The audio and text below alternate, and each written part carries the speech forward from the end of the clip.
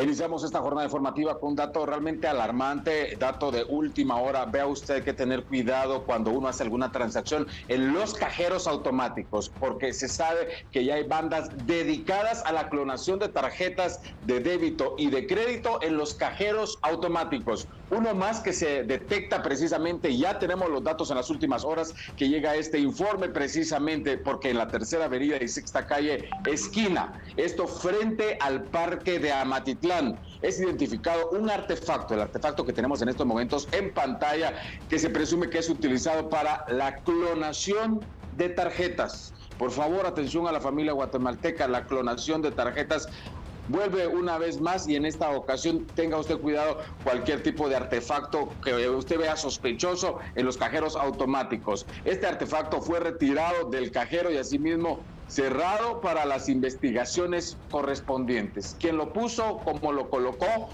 ¿Cuál fue el proceso? ¿Qué están haciendo con los datos que recopilan con las tarjetas de crédito o débito? Son parte de las investigaciones que se están realizando. Así que esta es información de última hora. Siempre preste atención a lo que sucede en los cajeros automáticos. 6 de la mañana con 5 minutos.